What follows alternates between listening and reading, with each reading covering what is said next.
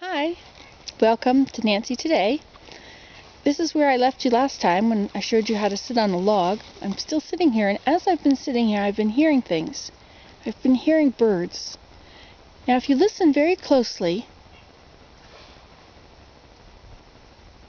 you can hear the wind, and you can hear a bird over here. Now, if you see this each side, now this is a dead tree. Birds like bugs, and so they like dead trees. I hear a little sound up there.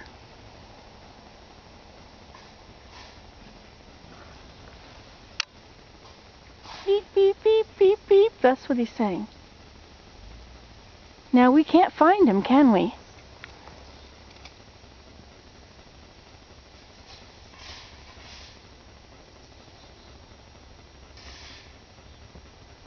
I hear another sound. It's not the same bird. Now I'm going to tell you something that you can do. You might not know all these sounds of the birds. You might hear a sound and then you think you have to search for the bird so that you can tell what it is and see the bird. But really, you don't have to do that at all. You can get a program like Thayer has a very good program, and Audubon has one. I don't really like Audubon as much as Thayer, but it's a bird identification, Birds of North America, CD, and you put it in your computer, and then you can learn the songs of the birds.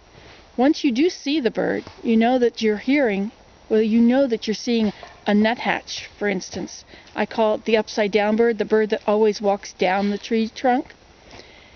That's a nuthatch, and you can hear them out here in the woods. Then you go inside and you look at your computer and you listen to the nuthatch's sound. You can do that over and over as often as you need to.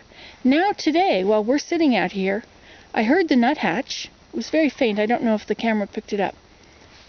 But I don't have to look. I know that there's a nuthatch. I know he's up there in that tree, in a dead tree somewhere, and then he flew and he was over there.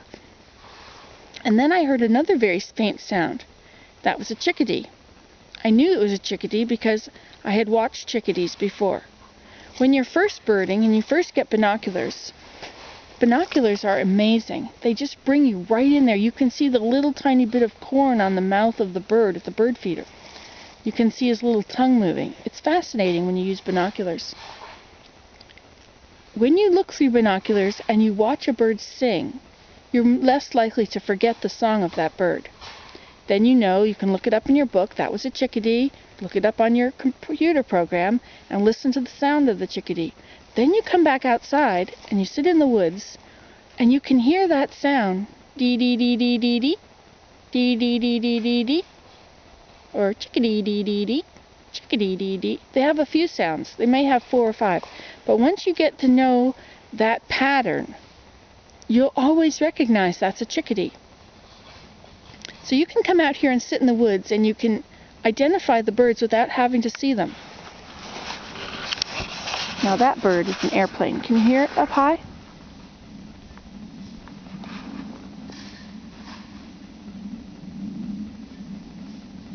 I can hear some very faint sounds, which are chickadees. Also, in the wintertime, well, sometime around the end of the summer, back up. In spring, if you have snow, in the springtime when the snow goes away and the soil starts to warm up, that's when the birds come back, usually about May, if you live in Canada, southern Ontario. The birds come back in May, and you'll see so many kinds, and you'll hear all these songs, lots and lots of songs, and you can watch the birds find bits of leaves or twigs or anything, and they'll make a nest out of it. You can watch them do that, but then once their babies hatch, then they become quiet. So after a couple months, you may think that the birds have all gone, but they're not. They're still there. They're just not singing anymore because they've got their babies.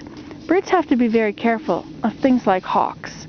If you ever see a hawk flying, you'll probably see other birds chasing it. I think it would be terrible to be a hawk because everything's out to get you. But the hawks will go in and they'll dive down and they'll rob the nest. They'll get the babies. So the birds are quiet in that season.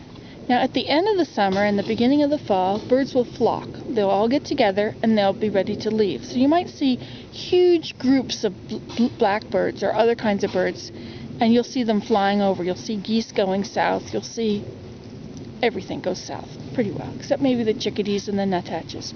Well, the woodpeckers don't go south either. Hairy woodpeckers have a very distinctive sound, and pileated woodpeckers. A pileated woodpecker will make a very long sound, and they say that while they're flying. So you can hear them for a long way. And the hairy woodpeckers make a deep sound. I'm not going to try and make it because I forget exactly how it sounds right now. Don't want to look stupid on the internet, right? Anyway, so while you're sitting in the woods, you can listen. Now what we're hearing is not a bird at all, is it? That's Mary trying to get a rock out of the driveway. She's using the shovel. It's a very big rock. And the more she's uncovering it, the bigger it seems to get. But she's not deterred. No, she's going to get that rock out. Okay, so when you come out there in the woods and you're sitting there watching nature, pay attention to the sounds that you hear. The birds. The little tiny twig that breaks. The sound of shoveling of your friend trying to get rid of a rock in the road. Well, that's all for now. That's Nancy today saying get some binoculars and go birding, and get a birding program like Thayer and learn those sounds. You can stand in the parking lot and you can write down 20 or 30 or 40 birds that you hear without even having to go into the woods. It's amazing. Bye.